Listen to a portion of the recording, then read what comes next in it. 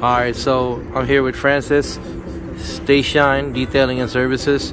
He did ceramic coating on my wheels. We have the IGL Eco Coat. Alright, expensive wheels need some good stuff. Yep. So the coating was done with IGL coating, the Eco Coat wheel coating. So I did a test video on it on my page. And I did a tire coating from Underdog. Shout it out.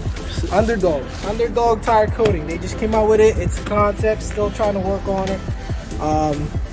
So I did a coating, so it doesn't look greasy at all, but it looks like it's shiny, right? Yep, it's shiny, but it's more depth. So I don't have to like put anything on. Yeah, and then when you wash it, you know, the water will just repel off of it. So yeah, it's always back in here. You can feel it. Feel how smooth that is. It's not tacky. It's great, man. Hell yeah.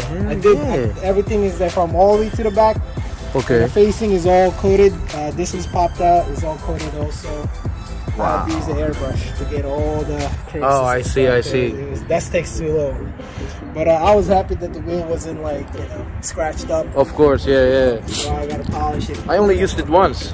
Exactly. Well, once or twice, but nah. They all prepped up, and I just did a prep, and then cleaned it up well, did the iron remover off of it, and then ready for anything, right? Yeah, exactly. So what happens now? Like the now, brake dust, you just wipe it off? Yeah, it's gonna easy to clean off and stuff like that.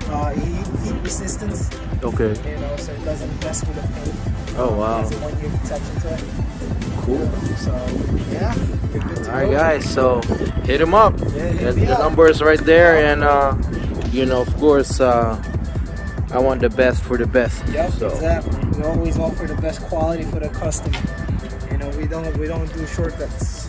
There you go. Yes, sir. All right, guys. Thanks for watching.